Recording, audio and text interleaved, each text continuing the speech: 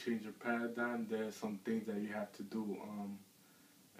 One of the first steps that you could take is to listen to motivational audio and read to motivational and positive books that will change your inner world. If you change your inner world, your outer world will change. The more you change to become a better person, the better your world will become. If you change yourself, the world around you will change.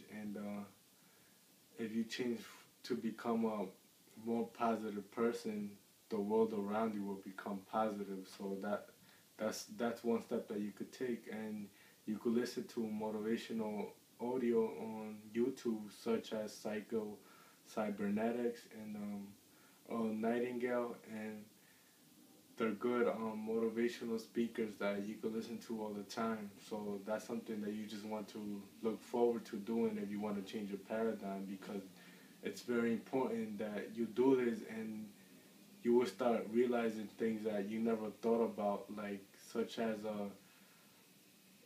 self-developing within. Like, most people think that an educated man is somebody that went through school or went through college and has a good and successful life, but anybody could do it. Nobody is different than any other person.